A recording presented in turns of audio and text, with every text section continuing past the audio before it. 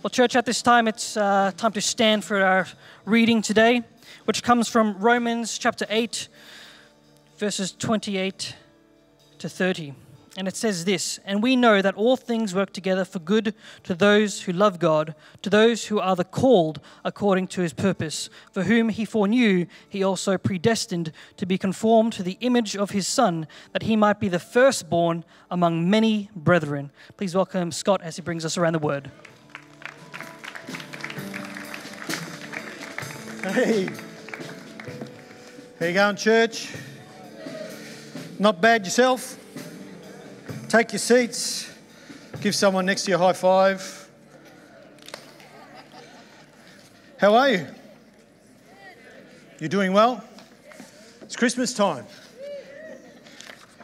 It's Christmas time. You know it's all about Christmas presents, don't you?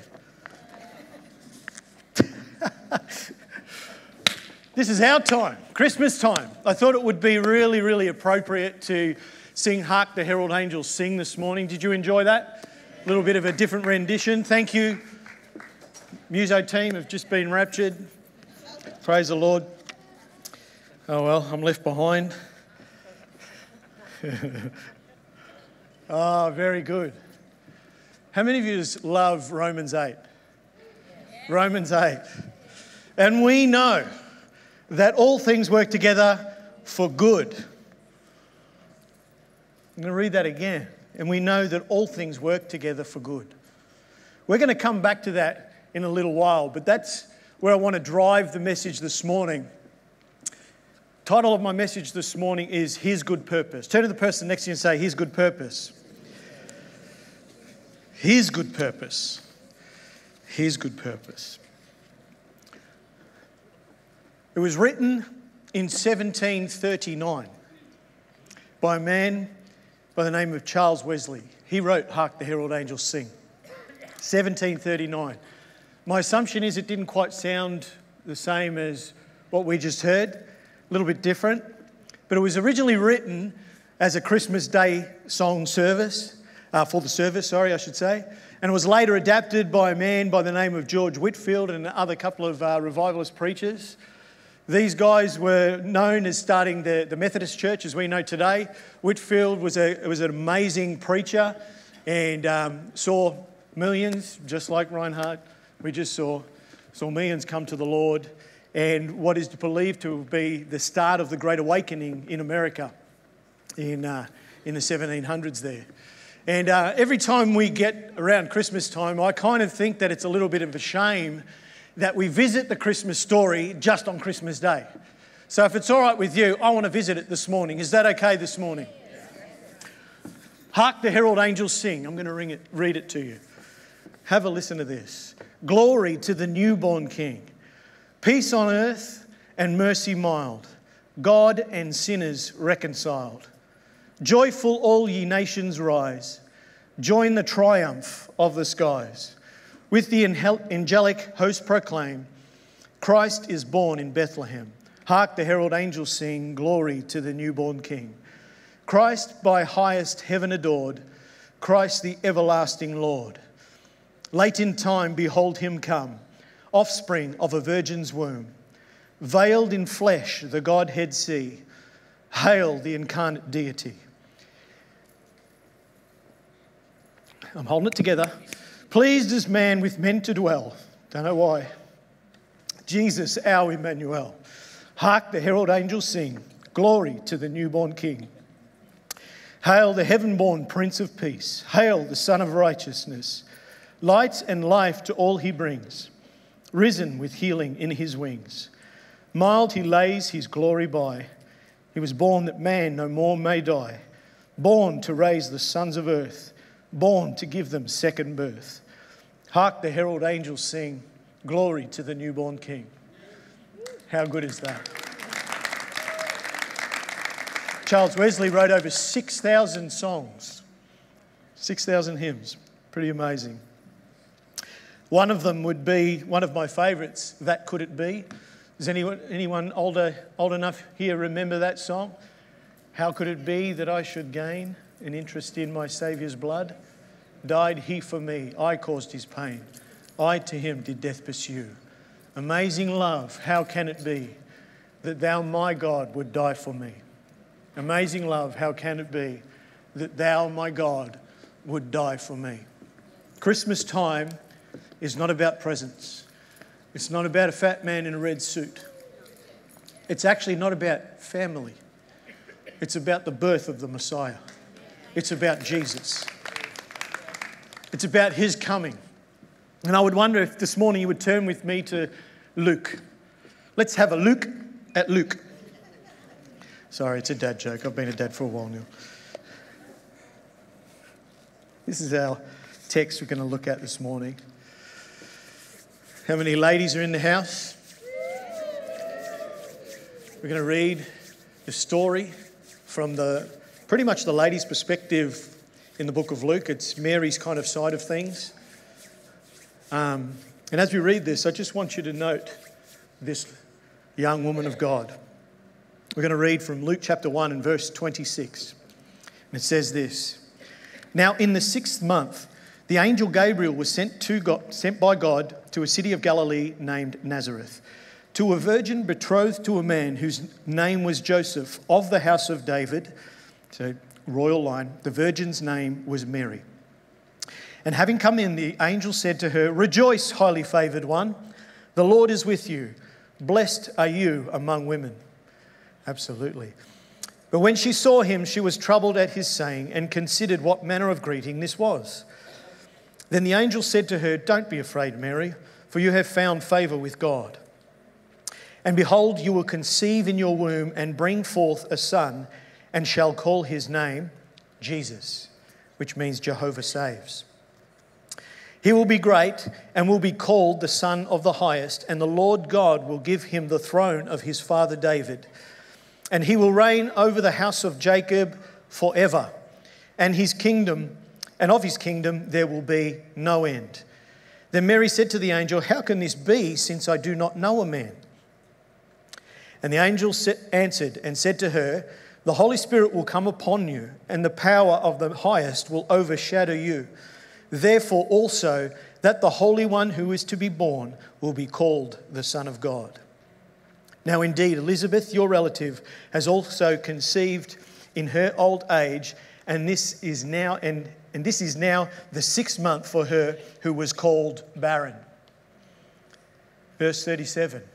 Read it with me. For with God nothing will be impossible. Then Mary said, Behold, the maidservant of the Lord, let it be to me according to your word. And the angel of the Lord departed from her. That is incredible. I want you to note this morning that she was probably around about 14.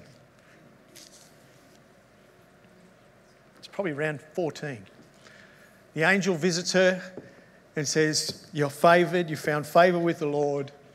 I've got a plan. Father has a plan. You're going to have a son. Joseph's not going to be the father. In fact, the father is going to be none other than the Father himself. God will be his father. Therefore, he will be known as the Son of God. You know, no time in the scripture was Joseph ever known to be the father of Jesus. It was always Jesus, the Son of God. Could you imagine, just for a moment, this 14-year-old girl gets this word, and just like that, she says, Lord, let it be to me according to your word. What a young lady. That's amazing. I wonder if we'd ever be into that kind of obedience. We heard about obedience just before. That kind of obedience, he says, Yep, Lord, whatever you say, goes. Let it be to me according to your word. Could you imagine, after they've had the child, they're looking at this child, Joseph and Mary, they're looking at this baby.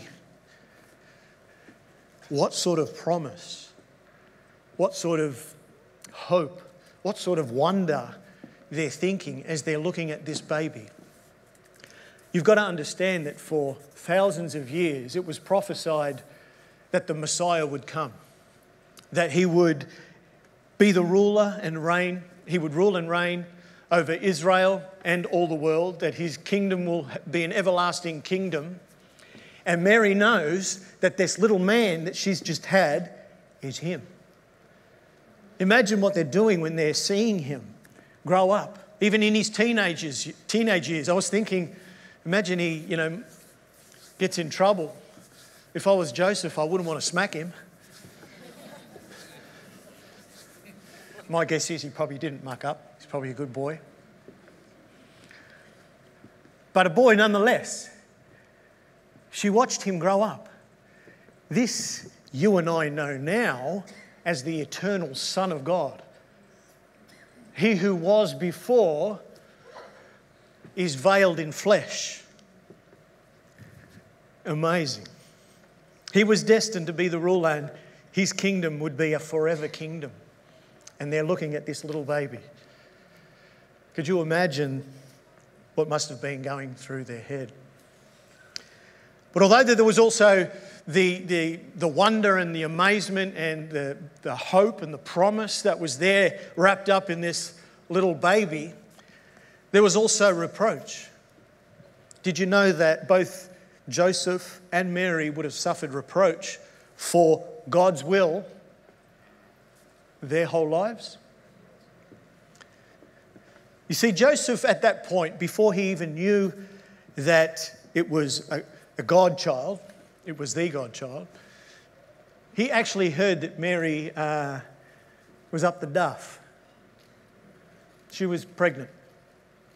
Now, I don't know about you, but there's only really one way in this world that you become pregnant, and that's if you know a man, if we're going to put it in scriptural terms. So obviously, according to Joseph, Mary's made a big mistake. He had every legal right, according to Jewish law, to publicly announce a divorce. And in fact, the Bible says that he contemplated it. He was actually thinking about these things. What do I do? What do I do? I want you to notice that what he said, and it's in Matthew chapter 1 and verse 19. I'll read it for you.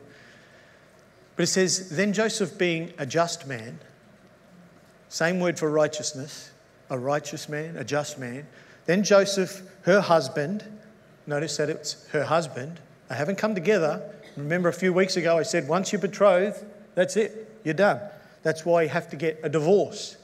"Joseph, her husband, being a just man, and not wanting to make her a public example, was minded to put her away secretly." I find that really interesting. That here in the same vein as being a just and righteous man, he actually loved her and wanted to cover her. He had every right to publicly announce, to clear his own name, but no, he was righteous, and because he was righteous, he decided in love that he didn't want to shame her. I find that really interesting because I know that a lot of times we can be just and righteous and want to expose. But my Bible says that when you're like that, you're acting in love and you're actually wanting to cover. Just thought I'd throw that in one for free. But I know that for all their life, they would have had to have suffered some sort of reproach. The reason being is because obviously we know that the angel had visited Joseph and basically said, "Don't be afraid, Joseph, to take Mary home as your wife, for what is in her is of the Holy Spirit. And you're to call his name Jesus. He will be known as the Son of God because he's going to save his people from their sins." Joseph does that and he's obedient. Now think about it for a second. Mary's, in the eyes of everybody else, has made a mistake. But now Joseph has married into, if you like, this same decision. Everybody would have thought that Mary stuffed up. But now they would have thought that Joseph was the one who kind of upset the apple cart, if you like. How do I know this? When Jesus was in his ministry and he's having a go at the Pharisees and he's trying to give them an idea of their parentage, if you remember, he says, "You are of your father, the what? The devil, who's a liar and the father of lies." Well, of course, they get upset at him. And their rhetoric is this. In verse 8, chapter 8 and verse 41 of John, it says, we were not born of fornication. That's what they said to him. They are alluding to this time right now. All his life, Jesus would have been what they just called, and forgive me for saying this, a bastard. He was illegitimate. But Mary and Joseph were unfaithful, if you like, to the law. You know, sometimes you and I can be doing the will of God, and this is where I really want to drive this morning, is that we can be doing God's will, and we can be in circumstances that on the outside, everybody might look at it and say, you know, whatever they want to say. And you might suffer reproach, but it's actually in the perfect will of God. Think about that for a second.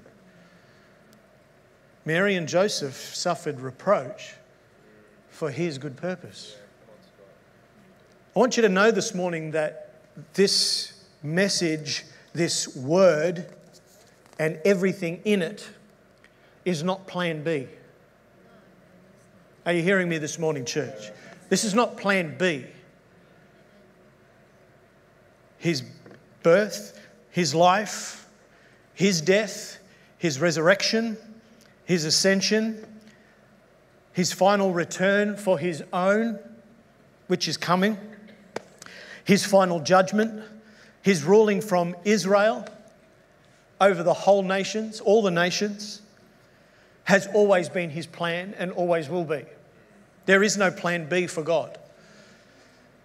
Despite popular belief, God actually doesn't need contingencies. Are you hearing me this morning? He doesn't need contingencies. You and I plan, okay? But then we have contingencies if things don't go quite according to plan. I'm here to tell you this morning, that's not how God operates. We need to get this morning. This is so important for our understanding. This is like theology proper.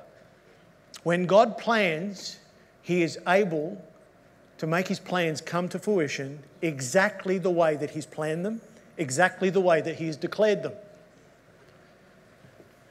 That has tremendous implications for you and I. Because we just read a moment ago, and know that all things work together for the good of those that love the Lord. We'll get back to that. Here's some Old Testament prophecies concerning Christ, his birth. Isaiah 7:14. Therefore the Lord himself will give you a sign. Behold, the virgin shall conceive and bear a son, and shall call his name Emmanuel. Shall call his name Emmanuel. Another one, Isaiah 9 verse 6 says, for unto us a child is born, unto us a son is given, always quoted around Christmas time.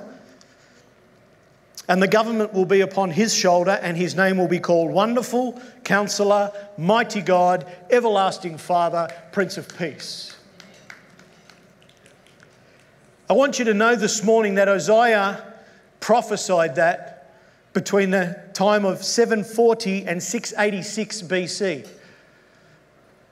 600 to 700 years before Jesus came, those words were written. Micah 5:2 says, but you, Bethlehem, Ephrathah, I can't even read that right. Though you are little among the thousands of Judah, yet out of you shall come forth to me the one who will be ruler in Israel, whose goings forth are from of old, from everlasting. It's from this verse that Jews know that the Messiah will come from Bethlehem. But if they looked a little bit forward from that, they'd also see that not only will the Messiah come from Bethlehem, that it will be also the eternal God. Because it says, from his goings forth are from old, from everlasting. Micah, just so you know, prophesied from 737 to 696 BC. Hosea 11:1 says, when Israel was a child, I loved him, and out of Egypt I called my son. And we know that when, The babes were getting killed in Bethlehem. They went to Egypt to escape Herod. And then Jesus came back out of Egypt, 750 to 725 BC. Just one more I'll give you. And these are a few, just a few, literally just a few of just his birth. Prophecies of his birth surrounding his coming. Psalm 2. I will declare the decree. The Lord has said to me, you are my son. Today I have begotten you. Ask of me and I will give the nations for your inheritance, the end of the earth for your possession.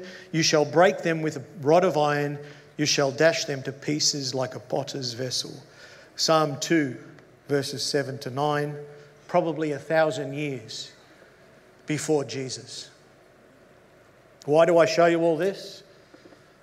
Because I want to nail home the point that God has had a plan the whole time.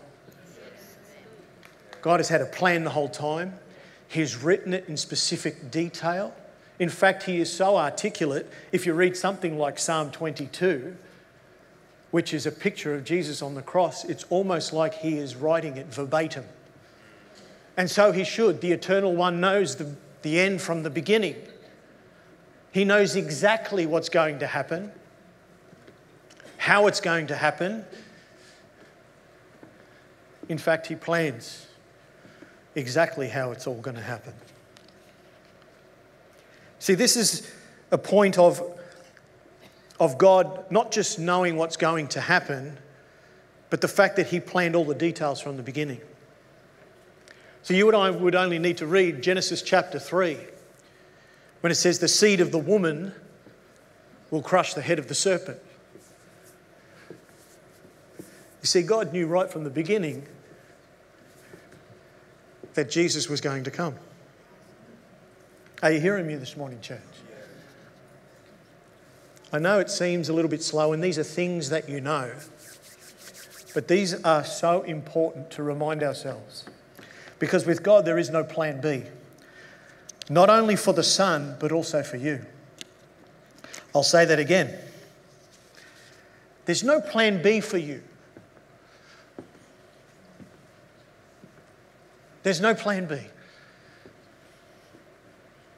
It's only God's plan for you. Jeremiah 29:11. I know the plans I have for you, says the Lord.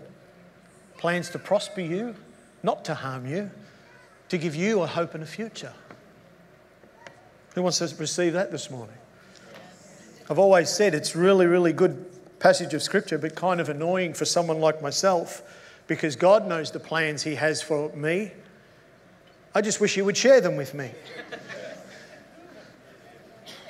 The thing I do know is that they're plans to prosper me. Some of you need to hear this morning. They're good plans. It's his good purpose. They're plans to prosper you and not to harm you, to give you a hope and a future. In, amongst, and all around the stuff that happens in your life. We're going to read it. We're going to get back to Romans chapter 8 in a moment. God to me is fascinating. Jesus truly is our Emmanuel.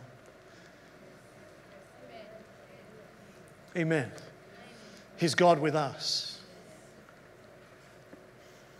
God with us. Hail the incarnate deity. God became flesh and dwelt amongst us. John says, and we beheld his glory, the glory of the one and only from the Father, full of grace and truth. The birth of Christ was part of God's plan, and it's our privilege to know.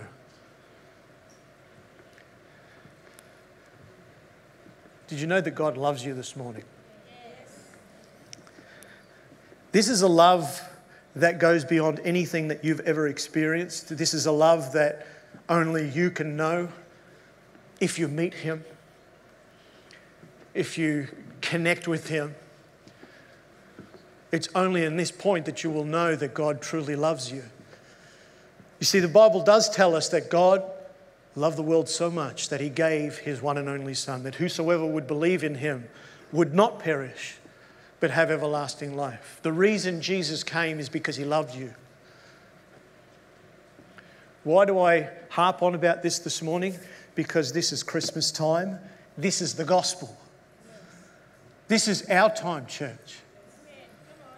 We can be a bit Scroogey at Christmas time because we know that it's what it's all about, and we know that it's not about the presents and the car parks and the... How many of you get upset about that sort of stuff sometimes? But this is a time that we've got to go, you know what? I'm going to take this opportunity to witness to my family yet again. Witness to my loved ones yet again. To proclaim that this is all about Jesus. To proclaim the eternal Son of God loved us so much that he came. He didn't leave us alone. He's a good God. And just as George, I was going through this and I'm thinking, my goodness, it's exactly the same as what Pastor George preached last week. I kind of discover this after the fact. God just puts this kind of thing and I kind of flesh it out, if you like, when I'm writing a sermon, and I'm kind of like, oh, that's kind of what George preached last week. As I was with, so I will be with. Remember? Perhaps some of us are forgetting that. Maybe that's why God wants to remind us this morning. Pleased as man with men to dwell. I've got no idea why. True? I know myself. That's why I love that song. How could it be that thou, my God, would die for me? I have no idea. Yet he does. He loves me. He loves you this morning. You might be here this morning and you've never met Jesus. My prayer for you this morning is that truly you would come to know him. Either this morning, tomorrow, this Christmas time, this season. Jesus paid a tremendous price so that you would come to know him. God gave you a gift. It was in the form of his son. His name's Jesus. His name's Jesus. You see, in this little baby,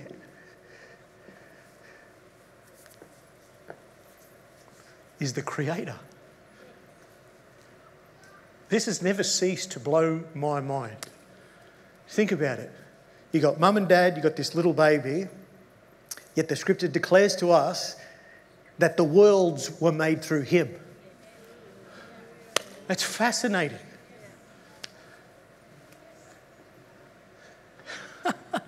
I remember years ago, I don't know if I've told you this before, I was witnessing to some Muslim guys at our work. I used to do picking, line picking for, doesn't matter anyway. I was working and, yeah, that's me just reeling it in, yeah, not going on. But I was working and we'd have this banter all the time, you know. They'd come up and they were trying to witness to me and I was witnessing to them and they were great guys. I love them and you know, they were really good. I mean, they were trying to explain to me that this baby could not have been God. How blasphemous to think that Allah, the great God, as they proclaim, could be flesh. Good question. He actually said to me one day, he goes, how could this baby be God? And it's like, I said to him, I remember saying, oh, I'll get back to you on that one. And then I found Colossians chapter 2 and verse 9. For in him dwells all the fullness of the deity in bodily form. Friend, they might have gone, what does that mean? But this is the mystery that you and I proclaim. That this person of Jesus was actually God in the flesh. Jesus, the eternal Son of God. This baby entered creation, yet he was the creator. I've said it before. He was crucified on a cross of wood, yet he made the hill on which it stood. Philippians chapter 2 says, "Let this mind be in you, which also was in Christ Jesus, who being in very form God, did not consider robbery with God," or robbery to be equal with God, I should say. Hebrews 1, chapter 1 and 3, "God, who at various times and in various ways spoke in times past to the fathers by the prophets, has in these last days spoken to us by his Son, whom he has appointed heir of all things, and through whom he also made the worlds." Amazing. "Who being the brightness of his glory and the express image of his person," I like what the NIV says, it says the exact representation of his being, "and upholding all things by the word of his power, when he had himself purged our sins, sat down at the right hand of his majesty on high." Jesus Christ is the eternal Son of God. And I've said it before and I'll say it again. Everything that we read, his birth, his death, his resurrection, everything in between and everything that is to come will be fulfilled. Jesus said himself, "Heaven and earth will pass away, but my words will not pass away." It will be fulfilled, every single one of them. Every single one of them. And I take great pleasure in knowing that. And let me tell you why. Because all things work together for the good of those that love the Lord, who are the called according to his purpose. Let's read it. "For whom he foreknew, he also predestined to be conformed to the image of his Son." God's on a mission for you. And that is to conform you to the image of his Son. Now, we've just read that God's got a plan for you, to conform you to the likeness of his Son. Based on what we've just learnt this morning, let me ask you the question, do you think God has a plan B? That means whatever happens in your life, the good, the bad, the ugly, God will eventually conform you into the image of his Son. That's good news this morning. 5 people think that's good. I'm getting somewhere this morning. That to me is incredible. That means you can relax. Rest. Yeah. That means you can trust. Trust in a God who has it all sussed. For real. I used to say it all the time from the pulpit. God has it sussed. He's got you covered. He really has. How many of you have been around long enough to know that when you make mistakes, you kind of think you've stuffed up God's will? Right? You've done it. You've blown it.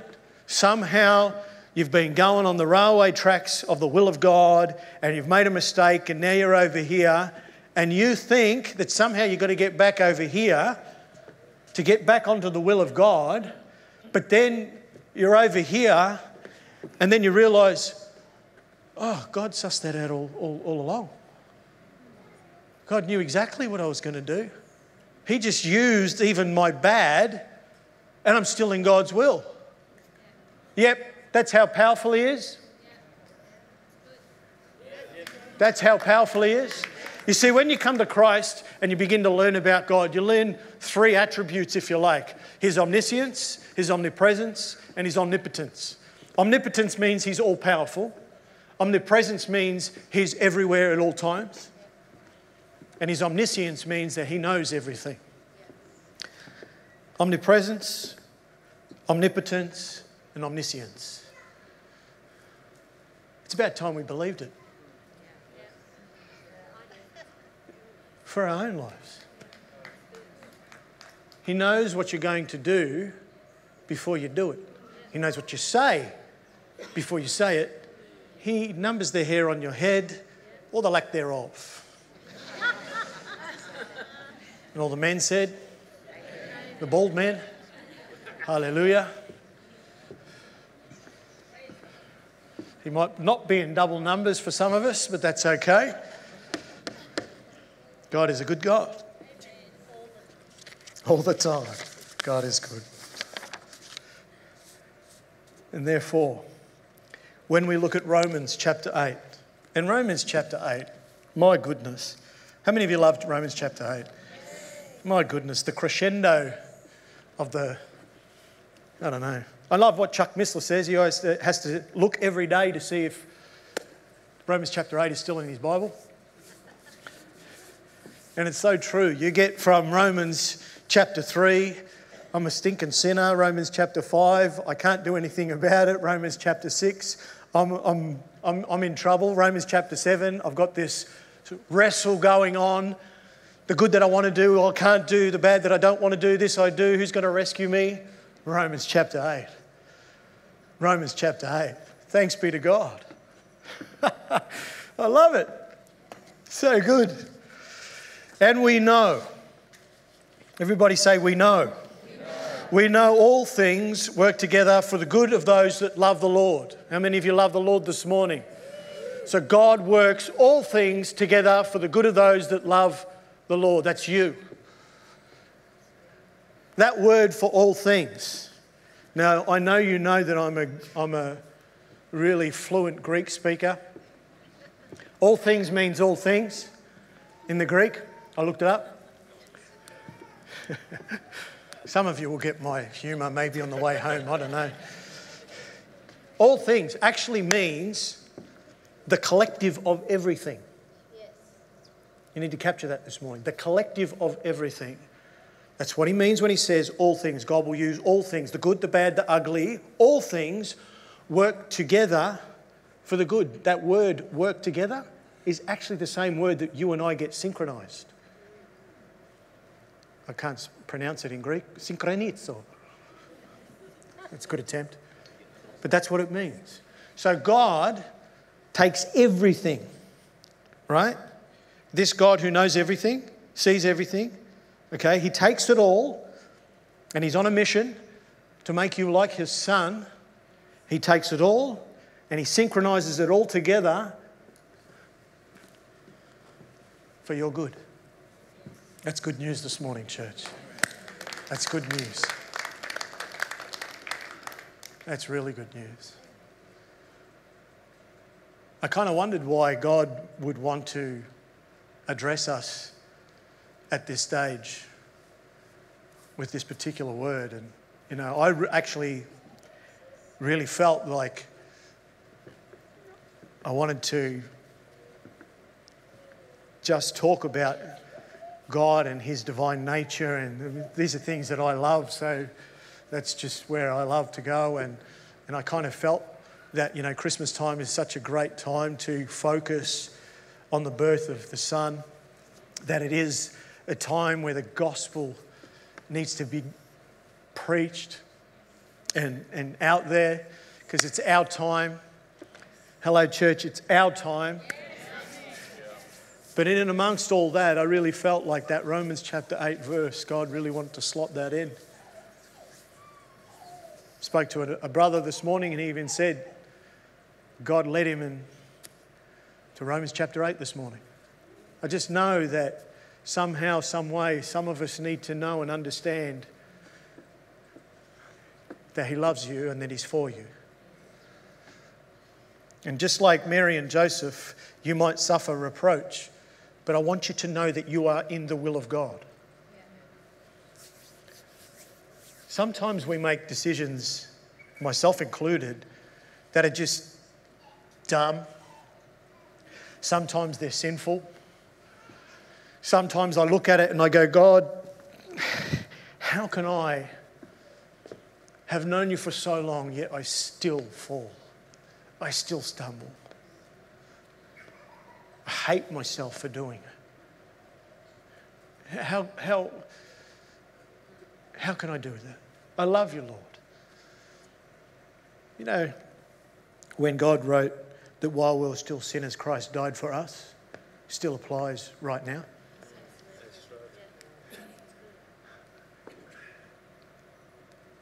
Christian bar of soap found in 1 John, that if we confess our sins, he's faithful and just to forgive us our sins and cleanse us from all unrighteousness. Christian bar of soap, man. That word never changes. We heard it this morning. Jesus changes not. He's not a man that he should lie, nor the Son of Man that he should change his mind. We know this. Yet during those times we kind of think, yeah, but you don't know, Scott. I've stuffed up really bad. I've done this, I've done that. While you were still a sinner, Christ died for you. If you think that you can go beyond the point where God can't heal you, that God can't do a miracle, then you probably need to read the passage of Scripture that we just referred to before. With God, all things are possible. He doesn't change. Do we need to repent? Absolutely. Absolutely. And repentance is not just an attitude, it is an action, by the way. It does mean I need to stop what I'm doing. But at the same time, God knows that we are only human, that we stumble and we fall and we try. But we love God. Don't you find it funny that the Scripture declares that a righteous man might fall 7 times? Yet in the end he gets up. Well, how the heck can he be righteous if he's falling? Because he's a man. It's as simple as that. And I love this, what it says. For whom he foreknew, he predestined to be conformed to the image of his Son, that he might be the firstborn among many brethren. Moreover, whom he predestined, these he called. Anyone called this morning? Yes. Anyone called this morning? Yes. I got more than 5. That's not like calling like you and I in our Western society think, I'm called to the ministry. That means you're saved. That means he loved you enough to save you. You're the called. Oh, Jesus. Those he called, he also justified. Yeah? Just as if I'd never sinned. Praise God. And those he justified, he also glorified. This, friends, is your destiny. Are you encouraged this morning? Musos, why don't you come? You fantastic people. I finished a little bit early today. You're welcome.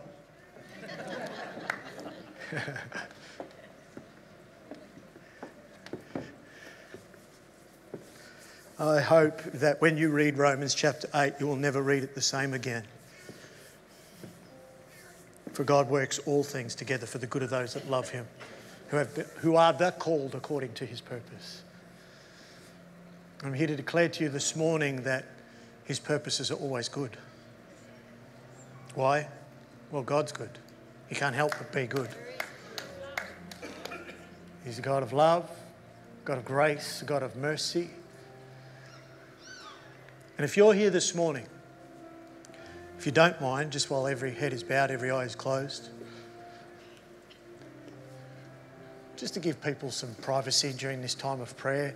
I'm not going to ask anyone to raise up their hand. I'm not going to point anyone out. This is a time that I don't want you to raise your hand. What I do want you to do is to be honest with yourself. Be honest with yourself and before God, who sees everything. Only you know whether or not you've really committed your life to Christ. Only you know whether or not you really are born again. The Bible says, unless a man is born again, he will not see the kingdom of God. It also says that he loved you enough that he gave his Son Jesus, that whosoever would believe in him would not perish but have everlasting life. I pray that if you are one of those this morning, you know who you are. Perhaps you're even watching on YouTube or whatever it is, Facebook. I just pray that this season you'd come to know Jesus, that you would get saved. You need salvation. You need Jesus. There's no other way to heaven except through Jesus this morning. That He loves you. His grace is towards you. It's for you. He's not against you. Romans 8, actually 31, just at the end of that passage, actually says, what shall we say then in response to this? For if our God is for us, then who can be against us? He who did not spare His own Son. He who did not spare His own Son. For you. For you. So Father, I pray for those ones that may be here this morning that do need your presence, that do need to be saved this morning. I pray, Lord, they wouldn't leave this place without first asking the question to someone. Even asking the question to you, Lord, would you please forgive me? Would you please save me? Would you please cleanse me of all unrighteousness? And I know, Lord, your word says that you're a good God and faithful and just to forgive anyone that comes to you. That you will not turn anyone who comes to you away. Thank you, Lord, for this time of Christmas. May we, as your people, understand and celebrate the birth of your Son. Plan A has always been and always will be. Thank you, Lord, for your word. Thank you, Lord, that you love us enough, Lord God, that you didn't leave us alone, that you came to rescue us.